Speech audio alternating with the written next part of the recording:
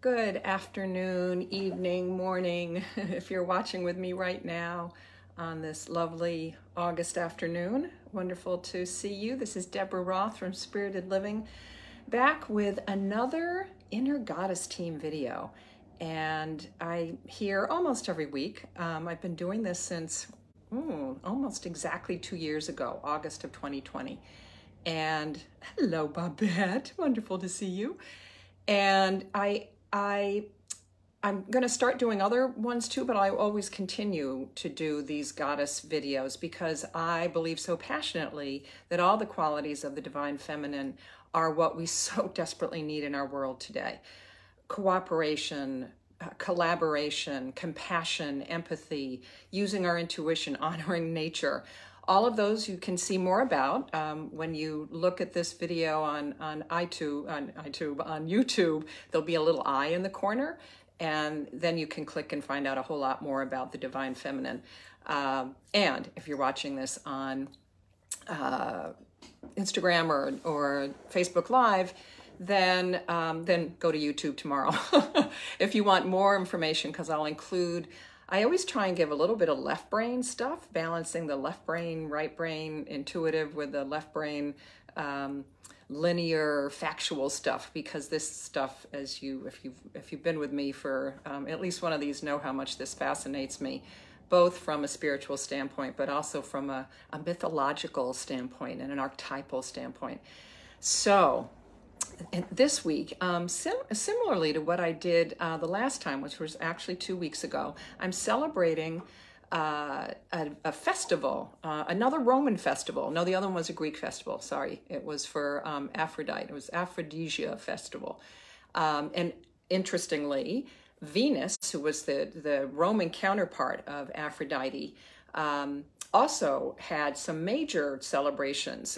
Probably her two big ones. One was in April, was honoring wine, and the other wine celebrating one that really brought in Venus was this one coming up on August 19th, 2 days from now, called the Vinalia Rustica.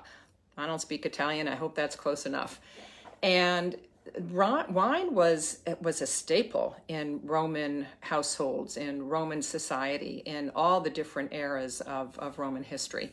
And Venus, one of the things that fascinated me about this, I mean, Venus is probably one of the most well-known goddesses, one of the most beloved faces of the divine feminine.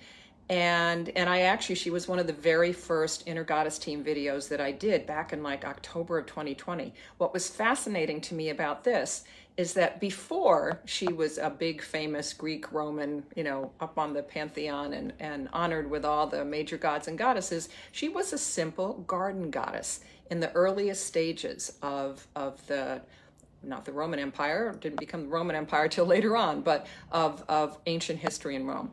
So we know her nowadays, as did the people in Rome, as the goddess of love and beauty and sexuality and fertility. The fertility piece really kind of harkens back to that notion of the fact that she was the goddess of the gardens, which of course would include vines, and specifically grapevines, which were so important to the Romans, both in terms of their personal lives, but also it was sacramental. They used it for all their major sacred celebrations as well.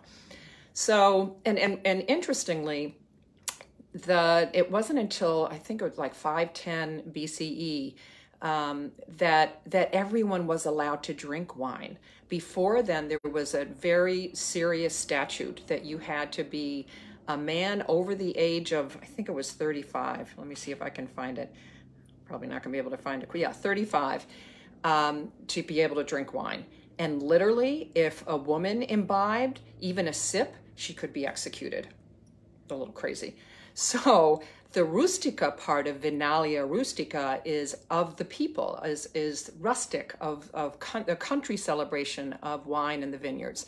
So what we're celebrating this week, and what I invite you to do, is if you have a garden, And if you don't, if you've got houseplants, and if you don't have that, then go out and find a beautiful natural place somewhere with flowers, with things that are growing, with things that are lush and fertile this time of year, and do a little blessing for Venus. I found this wonderful. Apparently, in the Middle Ages, maybe the 1800s, she was honored in England. She was shown as the goddess, the garden goddess that she is. There are images of her in all kinds of gardens around the English countryside still to this day, and that's a very beautiful little statue of her in the middle of a garden. We know other images of her rising from the sea, but the mythology that is connected most to this celebration, the Vinalia Rustica, is not, goddess Venus rising from the sea, but rather the Trojan hero Aeneas was he was beseeching Jupiter, the king of the gods, to help him vanquish an enemy who had this interesting name who I'd never heard of in Greek mythology or Roman mythology, Macentius. And he said that he would dedicate all of his the wine from the next vintage to Jupiter if Jupiter would help vanquish this enemy. Jupiter apparently signed on, and apparently this Macentius wanted to keep all his wine for himself, so he was gone. Jupiter took care of him, and from that point forward, all of the ancestors of Aeneas made sure that they had this celebration to honor Jupiter for saving their lineage, basically.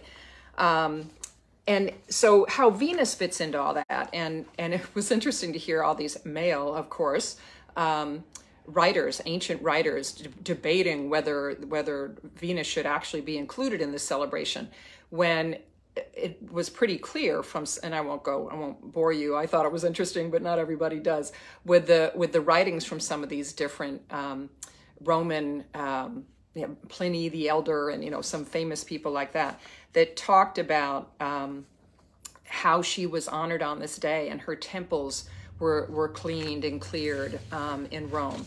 So it definitely appears that she was connected with this day. And while the grapes weren't harvested until the fall, this was a day, this Vinalia Rustica happens on August 19th. The other one was in April. I guess that was a different one. But on that day, just a bunch of grapes and apparently a sacred lamb, which was supposed to be connected to Venus, were sacrificed to Jupiter so that the weather over the next several months would be perfect and amenable to allow the whole vintage, to allow the whole crop to flourish until harvest time. And that's it. That's the growth aspect of it, and the weather piece of it. Jupiter wasn't necessarily a weather god, but that's where the fertility piece these early embodiments, epithets that were called of Venus. She had like 20 of them, different names of hers. Venus. Let's see, the one that was connected with this one in particular. In her earliest form was Venus obsequens, and kitchen gardens, market gardens, vineyards everywhere were dedicated to her. And so clearly this was something, because the wine and because the vineyards were so connected to the land and to gardens, that's why we honor her. So I do not have a chant for Venus, however, and I would really encourage you, if this fascinates, all this kind of stuff fascinates you as it does me, please comment, please like this, both here and on YouTube. Please subscribe to my YouTube channel if you're not, and you'll know when all these things are coming out as well. And for this one, I always have some kind of call to action, some invitation for you. Take this poem that I'm going to read it, honor and toast the growing things around, maybe your very own personal ones in your garden, but the growing things, again, including houseplants, and then just this lush, beautiful time of year as we head towards the the real harvest time. We celebrated the first harvest, the beginning of August. Now we're moving towards the second harvest in September. So just kind of sit back and take this in as a prayer, as a meditation to gardens and to Venus. It's a beautiful poem called Flowers of the Heart by Mark Gentile. And I have a whole file of garden poems that I use for my wedding ceremonies that I do for couples that are married in gardens, and this is one of them. The garden of love bids tending, so often it pains us to render its due. When drought offers threat and water is scarce, and lovers forget what it means to be true. Yet love like a garden rewards us. The flowers of the heart are worth all the pain. How else can we reap that beautiful yield with little to use, to lose, and with so much to gain? When I think of where we first started, with just the horizon to capture our view, my eyes now behold what a garden can be with effort and love to carry it through. Isn't that beautiful? So that embodies really all of the aspects, I think, of Venus, her earliest ones as a garden goddess, and the ones that we're more familiar with of her being a goddess of love and beauty. So go out into your world. I invite you this week and the next couple days, but really call on Venus as the garden goddess whenever you're planting in the spring too. She has another Vinalia celebration in April. But as I always say, you can call on any of these goddesses all year round, and particularly embrace them at this time and open up, see if it feels like someone that you want to add, an archetype, a femme type as I call them, these divinely feminine archetypes to your inner goddess team. Thanks so much for joining me, and go out and celebrate Venus and your gardens. Namaste.